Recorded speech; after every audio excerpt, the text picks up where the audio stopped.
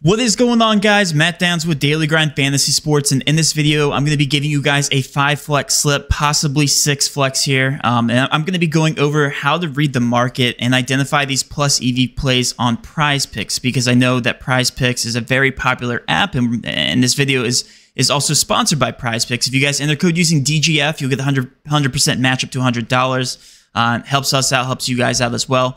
But nonetheless, I just wanted to hop on here and do this video a little bit differently, because a lot of people have a lot of questions in regards to how to identify market value when comparing directly to Prizepicks. Also, as you guys know, the sports books just started releasing player prop lines for the Super Bowl. Chiefs and Eagles are obviously in the Super Bowl, unless you guys live under a rock. You guys know that. But Patrick Mahomes here at the very top.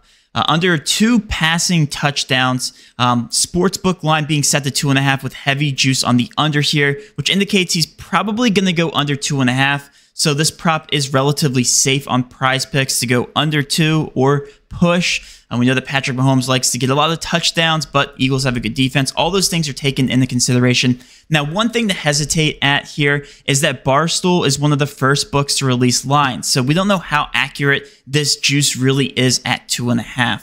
So something I'm probably going to avoid as of right now. I love to take lines on Prizepicks, that are very, very juiced and have a lot of market research behind it. And what I mean by market research is that all of these lines are being set on sports books.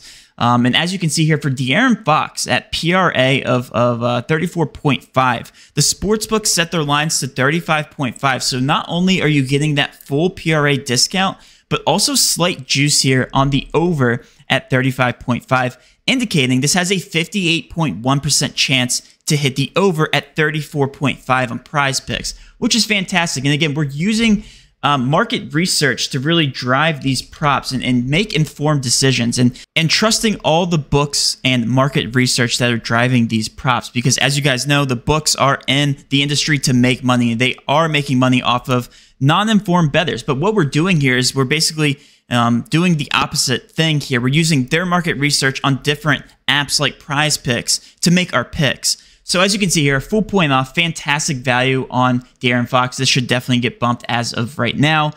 Chris Paul also has been rising in terms of odds. As you can see here, it matches at 9.5. So we're gonna pull up Chris Paul here.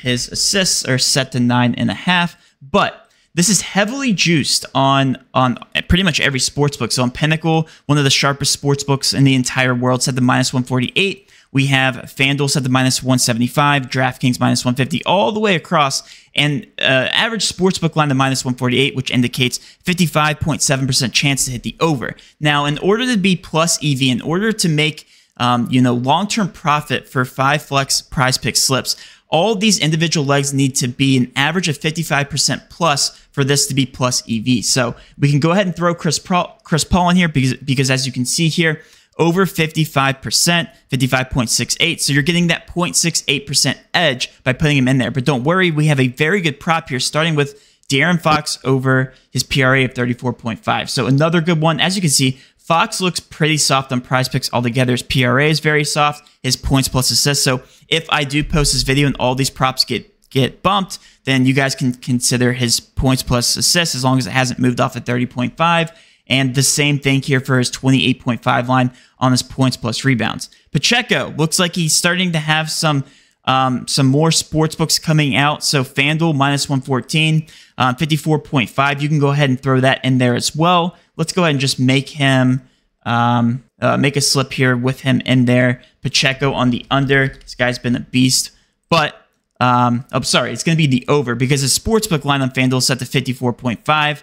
As you can see here, the over of 48.5. You're getting a 6-yard discrepancy, coming out to a 55.6% chance to hit the over at 48.5. So still plus EV for that slip. Another play that looks very good is going to be VanVleet. As you can see, pretty heavily juiced across all these major sports books, and you can get him at -119 odds here if you put him into a 5 flex on Prizepicks. So VanVleet on the under rebounds looks very good. Oh, switch to the NBA tab here and throw him in under 4.5 rebounds, because again, that is still considered plus EV because it's over a 55% chance to hit when you take out the juice on both sides of his over and under. Last but not least, we have this random guy, Kyrie Don't know what his last name is, but we're going to call him Kyrou here. Under 3.5 shots on goal. Looks to be pretty heavily juiced on the under. And let me explain why this is also plus EV for the entire slip. Because as you can see, this is orange, which doesn't indicate a plus EV play. It's under 55%, but we're looking for an average leg percent odds to hit of 55 plus. As you can see,